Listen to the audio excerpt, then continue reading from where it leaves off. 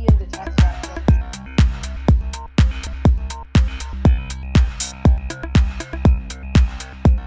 My undergraduate and master's degree were in systems design engineering, and my PhD was in industrial engineering, and I started specializing in human factors from the undergraduate level.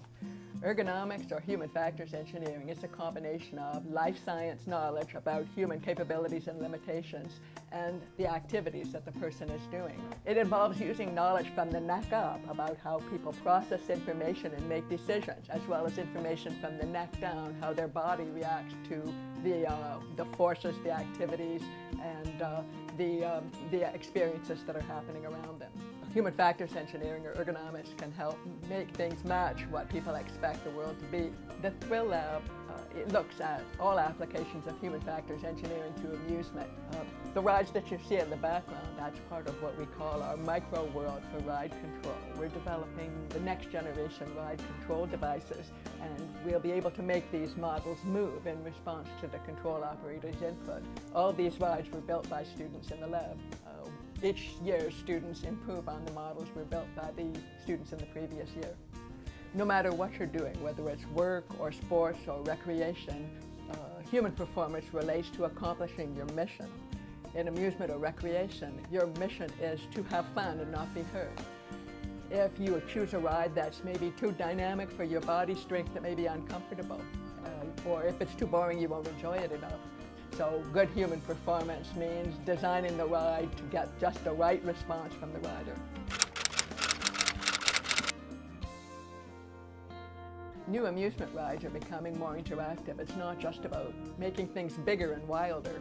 You will find now in theme parks even interactive queues. People are expecting their game and recreation environment to be more interactive. The advantage is that in the queue, if you have people interacting in the queue and on the ride, you engage them more with what's going on, with the story you're trying to tell them with the amusement. The Canadian National Exhibition, or the X, has been a tremendous host for us for the past several years. We've been able to take a group of students every summer to observe during the ride construction, observe during the carnival, watching the people who put the show together and the people who consume the show as patrons. It's, I don't know, in my opinion, one of the best experiences for the students, having the opportunity to go and see it in real life. To study rider behavior, sometimes what it takes is just standing on the midway looking at people. You can learn a lot by watching people in different settings, watching what they do in response to what's happening around them. We have the good fortune to have a new device coming into the university, which will be an actual full motion ride simulator. We'll be able to move people around in different directions and show them a high definition, three-dimensional video of a ride experience. So we're really looking forward to getting that equipment. We'll be able to actually put people on an amusement attraction and gather not just subjective responses, but maybe biological data, heart rate, and blood pressure readings from them to get how excited they're finding it. The amusement industry is a really important industry for the tourism sector. So while we go to it and we're patrons, it's also a job for a lot of people.